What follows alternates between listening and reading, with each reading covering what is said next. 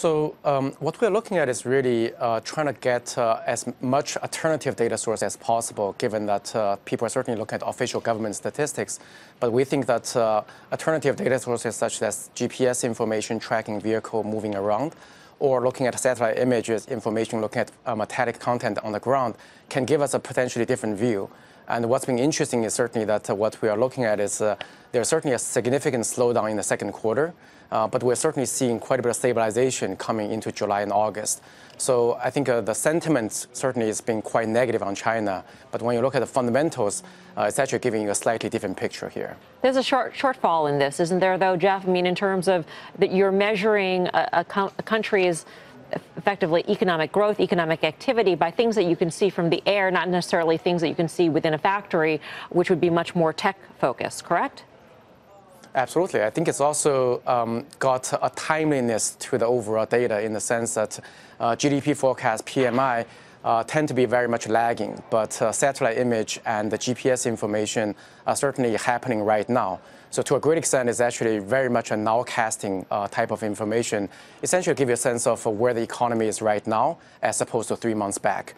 So from that perspective, this information can be potentially more timely and could be better for predicting future stock prices. It's kind of like looking at an aerial photo of a parking lot at a big U.S. mall and concluding from that whether the business is good or not. So when you consider these kinds of non-traditional data collection points, what percentage of your overall analysis is derived from those non-traditional data points, if you know what I'm saying there, as opposed to Absolutely. the more conventional ones?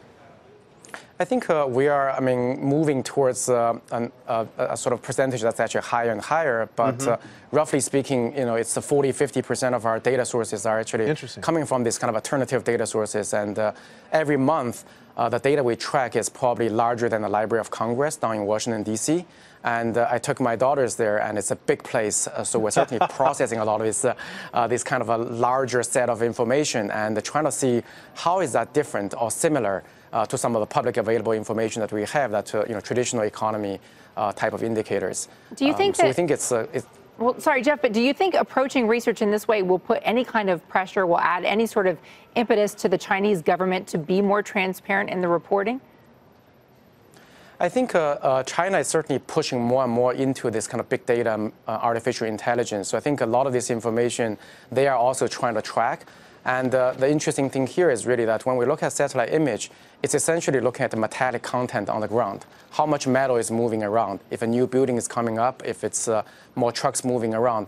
So the objectivity of this type of information, I think, is something that everybody in the world should actually embrace.